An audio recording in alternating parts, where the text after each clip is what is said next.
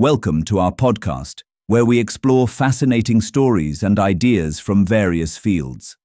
In this episode, we uncover the stunning star clusters that will light up the skies this August, where sky watchers will have a rare chance to witness 100,000 stars at once.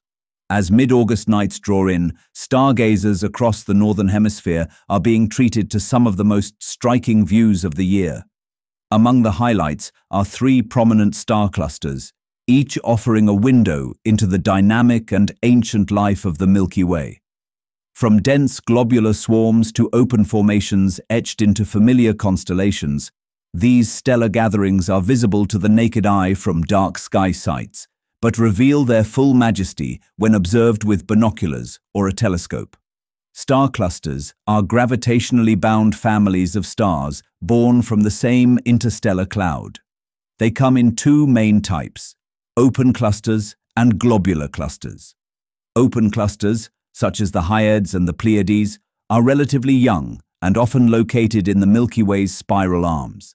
Their loosely bound nature means they can disperse over millions of years as passing stars tug at their members.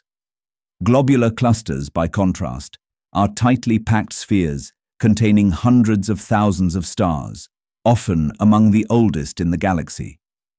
These vast systems orbit in the galactic halo, high above and below the Milky Way's disk, and many shine brightly enough to appear as faint smudges of light to the unaided eye. Roughly 150 globular clusters and more than 1,000 open clusters.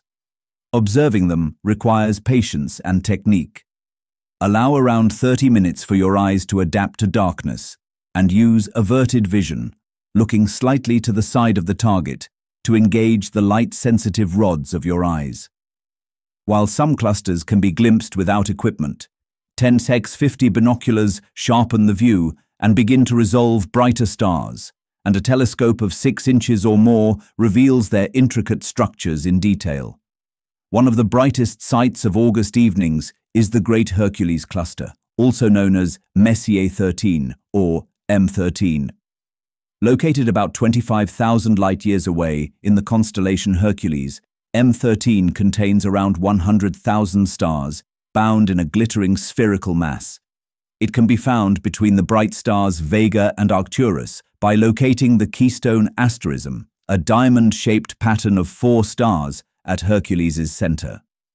Sweeping binoculars between Zeta Herculis and Eta Herculis brings this ancient cluster into view, a highlight of the summer sky.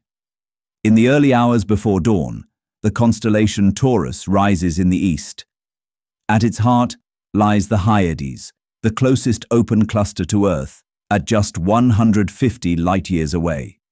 Shaped like a sideways V marking the bull's face, its brightest star, Aldebaran, the red eye of Taurus, is a foreground object, only 65 light-years distant.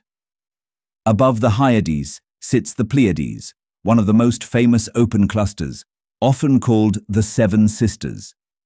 This cluster hosts more than 1,000 hot, young stars, but binoculars reveal the 7 brightest that dominate its appearance.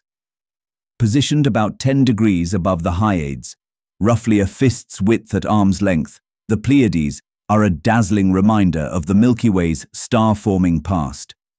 Thanks for tuning into this incredible story.